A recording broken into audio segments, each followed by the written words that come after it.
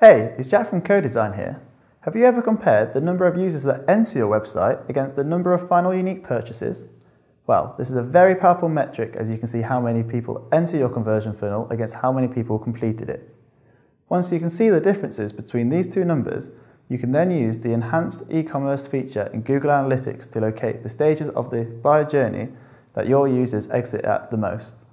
By downloading and implementing our data studio for enhanced e-commerce, you'll be able to break down this journey into two visual funnel graphs: the shopper behavior funnel and the checkout behavior funnel.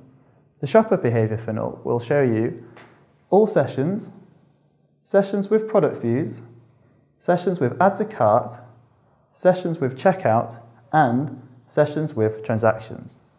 While the checkout behavior funnel breaks down the checkout process into billing, shipping, payment, review, and sessions with transactions. This will allow you to see exactly what areas of the conversion funnel have the highest exit rates. From here, you can plan and implement solutions to increase your click-through rates and your final transactions. To download your free data studio for enhanced e-commerce template, just fill in your details on this page and click download.